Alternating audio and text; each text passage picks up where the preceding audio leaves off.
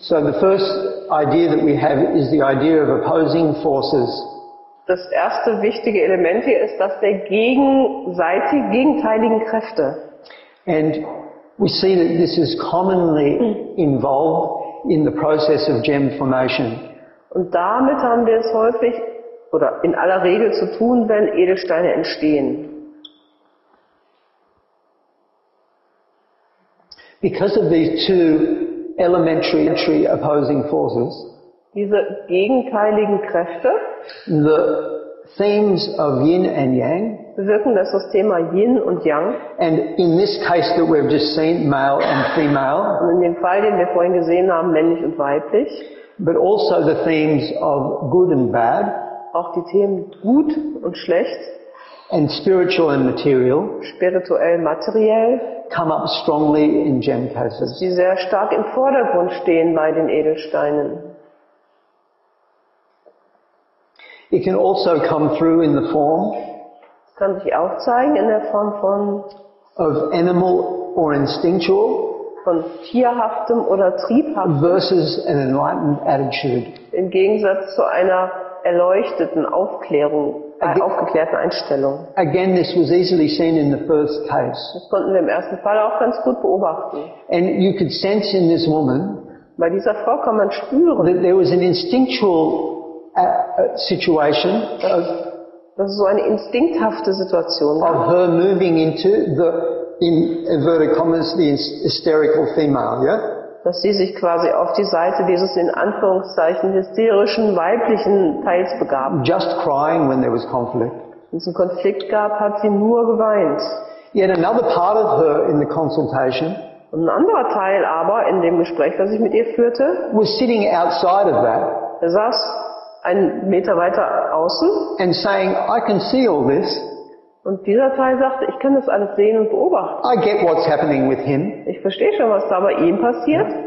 And I see what's happening with me. Ich verstehe auch, was bei mir passiert.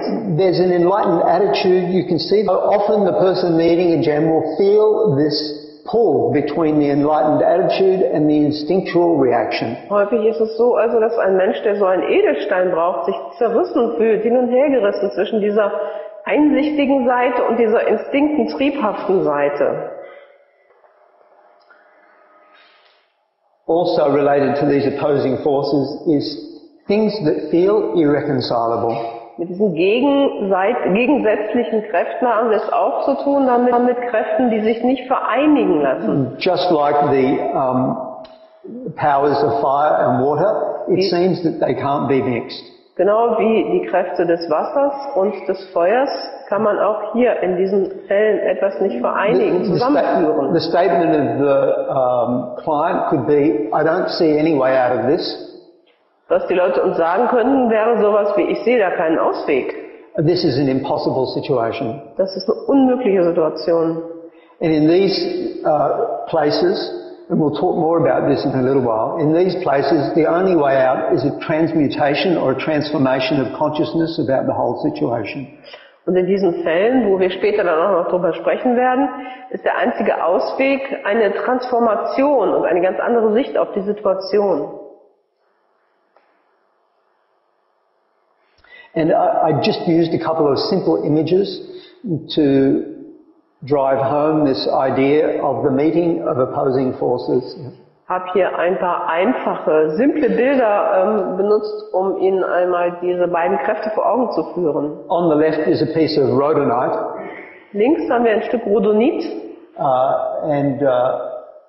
which is the piece we use for the proving actually. da haben wir auch eine Prüfung gemacht, das mit dem Teil. And on the right is the watery element. Rechts haben wir das Wasser And between them, when they come together, we see the formation of crystals. und dazwischen, wenn die beiden sich treffen, da sehen wir, wie sich Kristalle bilden. Here's an example in nature. Hier haben wir ein Beispiel aus der Natur. We have sedimentary rocks and volcanic rocks coming together, and you can see the stream of, I think it's calcite, going through the middle. Da haben wir das Calcit, denke ich, in der Mitte mit dem rechten, das Sediment, und das linke. Und da, wo sie sich treffen, läuft das Calcit durch.